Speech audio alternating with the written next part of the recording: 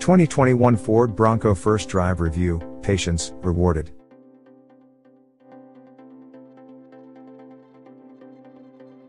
But before we start, please support us by pressing the like and subscribe buttons, so that we can continue to provide information about car and motorcycle news. Also turn on the bell button to get the latest updates. Your support means a lot to us. Thank you. We come to expect certain things from off-road vehicles, but none more so than a willingness to sacrifice on-road livability for dirt road capability. A Toyota 4Runner, for example, has all the grace and agility of a hippo, while the Jeep Wrangler takes steering inputs as mere suggestions. But we accept these drawbacks because the vehicles are incredibly fun in the dirt and on the rocks. The 2021 Ford Bronco has no such drawbacks. To be clear, there are things to dislike about the Bronco. But as an off-road vehicle that also works on the pavement, it's as good as the Land Rover Defender. As a pure off-roader, it can go wheel-to-wheel with the toughest Jeep Wrangler when the road turns to mud or sand. And as the reintroduction of an iconic nameplate, it's faithful to the core. The new Bronco is everything enthusiasts hoped it would be. Questions about the Bronco's off-road prowess have banged around the internet for the past year. Would it be as good as a Wrangler? Is its fancy independent front suspension a liability in the rough stuff? Is the Sasquatch pack all shirt and no trousers? And what about that manual gearbox and its crawler gear? Should I hold out for the upcoming Sasquatch/manual combo? Yes, no, it's fine, and probably not. We uncovered those answers after half a day at the first of Ford's Bronco off-rodeos, where we tested a 4-door Black Diamond with the manual transmission, a 2-door Wildtrak, and a 4-cylinder, 2-door Badlands Sasquatch.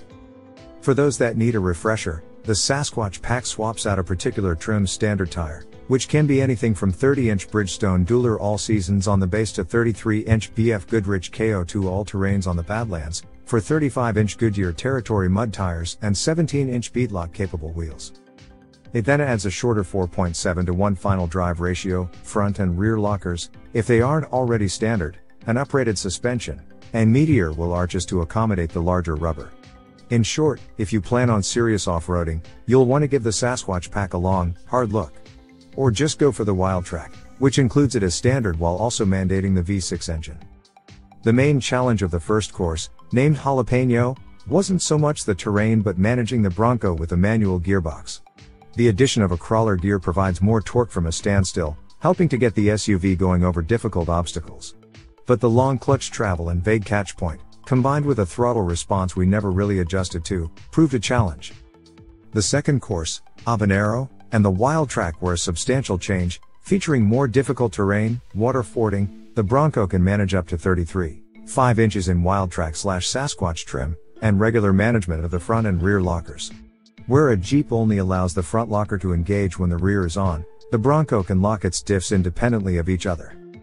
Admittedly, you're unlikely to encounter a situation off-road where you'd need this flexibility, but it's cool from an engineering standpoint.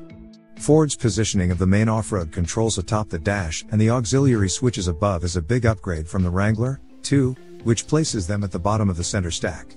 The rubberized buttons have an excellent action and are easy to reach. But it was the third route, Ghost Pepper, that proved the most entertaining, with steep rock faces that led to plenty of nose in the sky antics.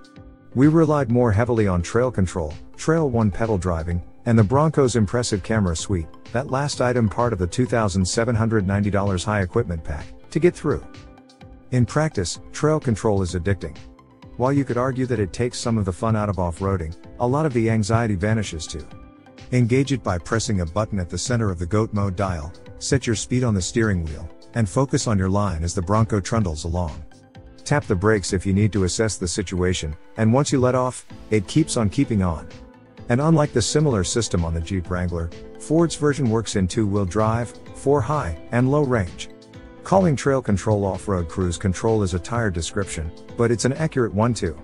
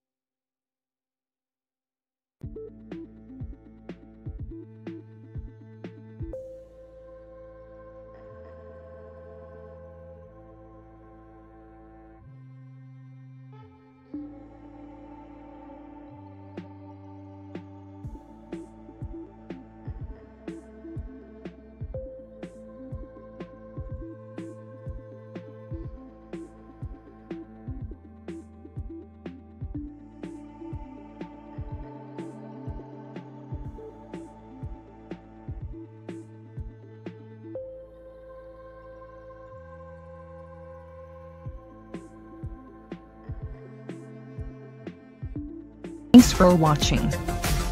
Drop a like, leave a comment, and don't forget to subscribe to watch more videos like this.